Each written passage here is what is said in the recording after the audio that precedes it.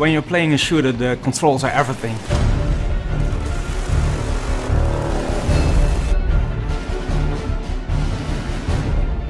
When we started working on Killzone 3, we first read through all the forums and the reviews to see what people liked about Killzone 2 and what they thought could be improved. The controls of Killzone 2 were a point that really divided the fans.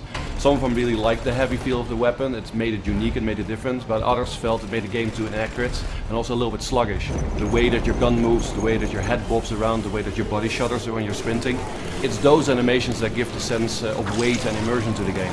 And we decided that whatever kind of changes we're going to make to the controls, we're not going to change that feeling of immersion. That became a challenging design task, not only keeping the heavy feel of the game, but also making it much more responsive. And I think in Killzone 3 we actually achieved exactly the right balance. What we did was take a really good look at the dead zones in the control scheme and fine-tune it to hell, basically.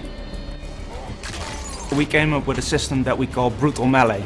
We wanted to raise first-person melee to a whole new level. We wanted something really brutal, something right in your face, very up close and personal. So the new system will allow you to do all these painfully unfriendly things to enemy characters, like stabbing them in the eye, slicing their throat, bashing their heads against pillars.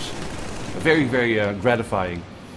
You can use the melee system also with the environment, so you can bash somebody's head against the wall or kick them into cover, and when they're still dazed from the move you just performed, you can pull out your knife and stab them to death.